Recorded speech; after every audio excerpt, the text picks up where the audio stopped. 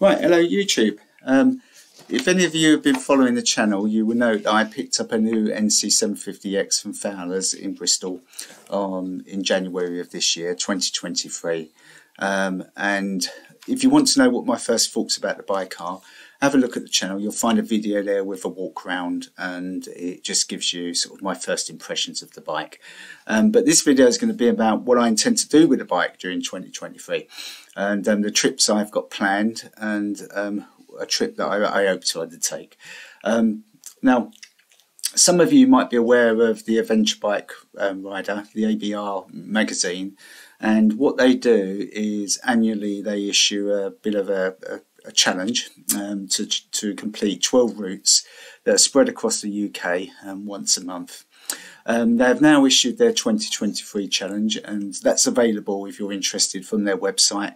You can search for the Adventure Bike Rider Mag ABR, and you'll be able to get a link to their website. And all you have to do is provide some contact details, and then they will email you a link to a PDF version which you can then download and save, and that will give you details of all the routes that are within that particular challenge.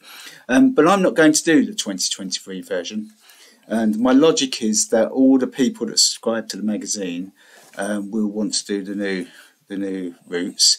Hence I'm going to do the routes that were put in the 2022 challenge, and hopefully they'll be a little bit less busy, and you know, it might be a little bit more enjoyable without sort of loads of people trying to do the same thing. Now, when they post the challenge, they ask you to, or they suggest you do them certain months: January, February, March, obviously. And I'm not going to do them in that order. And the reason being is that some of the trips, the start points of some of the trips are obviously in the northeast and in Scotland, and they require me to sort of travel some distance, being based in the south, to get to the start of the route. So I need to sort of shuffle the order a little bit that best suits my circumstances. So you'll know what I'm going to be doing, but obviously not when. But I'll try to give you some updates nearer the time when I plan to take those trips. Now, in addition to the ABR challenge routes, I've also got a trip that's already planned. It's already booked, and that's a trip to go up to Blackpool, and also explore bits of the Peak District, North Wales, and bits of Shropshire. It'll probably be a week's trip or so. Well, it will be a week's trip. Now, for the NC750X fans, unfortunately I won't be taking that bike on that trip.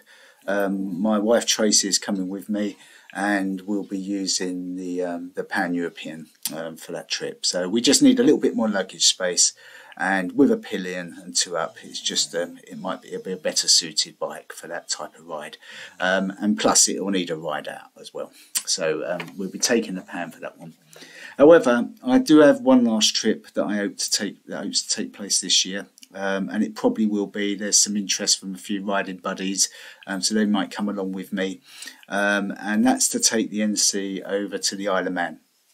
I have been out there before, and one of the things that really struck me about the Isle of Man, there's lots more than just the obvious TT race, and even though it's fun to ride the course, there's so much more that the island has to offer. So I'm planning to go over there with the intent of, and I will obviously do the TT route. You can't go there and not do it again.